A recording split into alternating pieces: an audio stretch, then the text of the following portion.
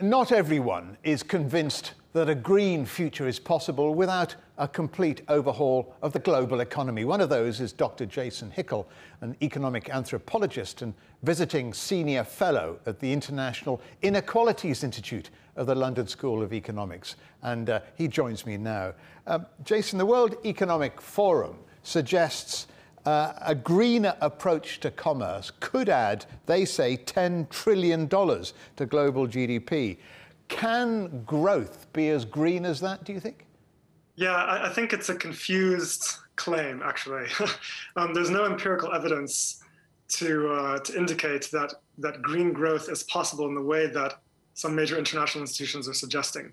Now, they're not trained in physical sciences, but the physical science research on this is quite compelling, and there's a consensus on this now. Look, we know that we can decouple GDP from emissions. That much is not in question, okay? It's possible to have rising GDP while at the same time a reduction in emissions. The question is, can we do that quickly enough to get emissions to zero fast enough to stay within carbon budgets for 1.5 or 2 degrees, right? So we know that according to the Intergovernmental Panel on Climate Change, we have to get emissions globally to zero by 2050.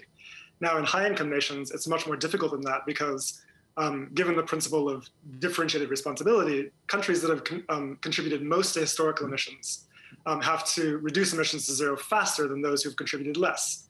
So for high-income nations, according to scientists at the Stockholm Environment Institute, they need to be getting to zero by about 2035 or 2030, right? So that's a really tight time frame. Now, the difficulty with growth is that the more you grow, the more energy your economy requires. And the more energy your economy requires, the more difficult it is to supply that energy with renewable alternatives, right? So this is what's happening right now, is that we're pumping out tons of new renewable energy, but it's all being swamped by additional energy demands due to growth. So the key principle here in the physical sciences is that the less energy your economy requires, the easier it is to transition to renewables in a very short period of time. Some of those arguments are built in to the institutions who are saying green growth is in fact possible. And I'm not talking just about the World Economic Forum.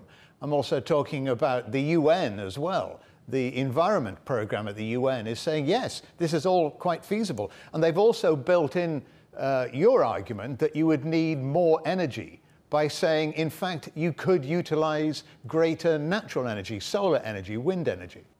Yes, we absolutely can create a green economy that has higher employment, right, and that delivers flourishing lives for all. That's essential. The key point I'm trying to point out here is that we have to switch from an economy that is dependent on perpetual expansion to an economy that can operate in a steady state with the living world, right? And this is the key thing, is that the economic system we have right now is one that requires growth at a rate of 3% per year. Now, that doesn't sound like very much. We're used to hearing that. It sounds like small increments, but 3% growth per year means doubling the size of the economy about every 23 years. So you double it in 23 years, and then you quadruple it in the next 23 years, and then multiply it by a factor of 8 in the next 23 years, and so on. I mean, it very quickly gets out of hand. Now, and the key thing to realize here is that we don't need that kind of GDP growth. That doesn't benefit people. It causes ecological harms, and it doesn't really benefit people. And the reason it doesn't is because of the maldistribution of the yields of growth. Right now, the richest 5% of people in the world capture nearly half of total GDP per year. So think about that. That means half of all of the labor that we do, half of all of the emissions that we emit, half of all of the resources that we extract and produce and consume is done in order to make rich people richer.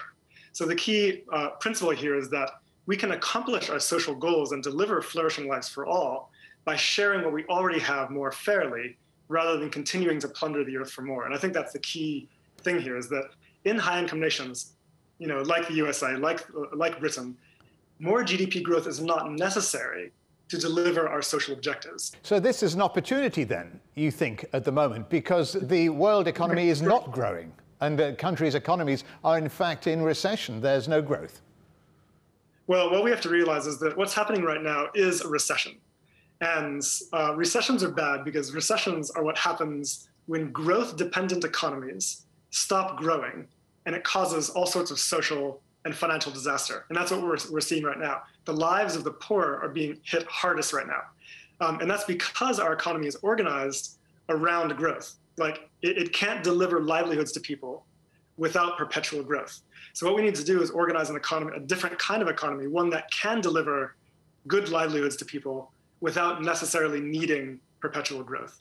And I think that this crisis creates an opportunity for us to think about that. I think that what people realize in the wake of this crisis is that what we want is an economy that is organized around human well-being and ecological stability rather than around elite accumulation. So that's what we have to build, an economy that doesn't require growth in order to deliver flourishing lives for all. Is it possible to have, as some are suggesting, a truly circular economy? Is that a dream or is that within reach, do you think? A circular economy is something that we can achieve, but in my research, what I've pointed out with empirical evidence is that it's not possible to achieve it while growing the economy at the same time. Okay, so here again, growth comes into conflict with our ecological objectives and our new economic objectives. Okay, so the demand for perpetual growth means that capital has a need to cheapen resources. It has to find cheaper resources in order to fuel that need for surplus accumulation. In a growth-oriented economy, then capital will avoid using recycled resources because they're too expensive.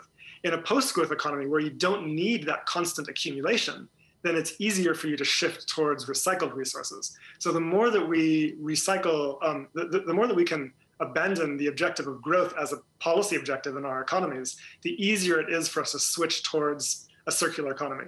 Dr. Jason Hickel, economic anthropologist, many thanks indeed for joining us on The Agenda. Thanks for having me.